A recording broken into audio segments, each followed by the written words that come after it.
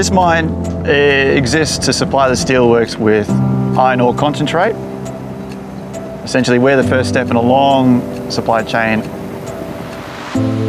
We have to get all the slurry we grind up and we have to pump it to Weir, which is 67 kilometres away.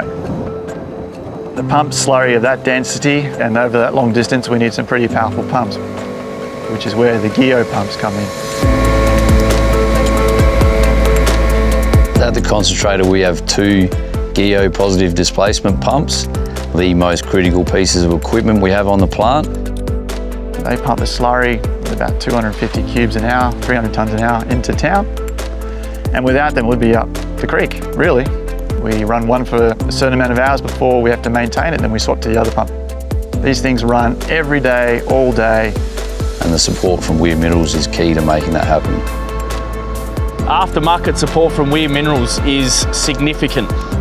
We certainly put the equipment in because we know it's going to last. We know it's got defined maintenance intervals and that will allow us to run them as hard as we can. It means that we can ensure each pump runs for the nominal amount of hours without any risk of breakdown.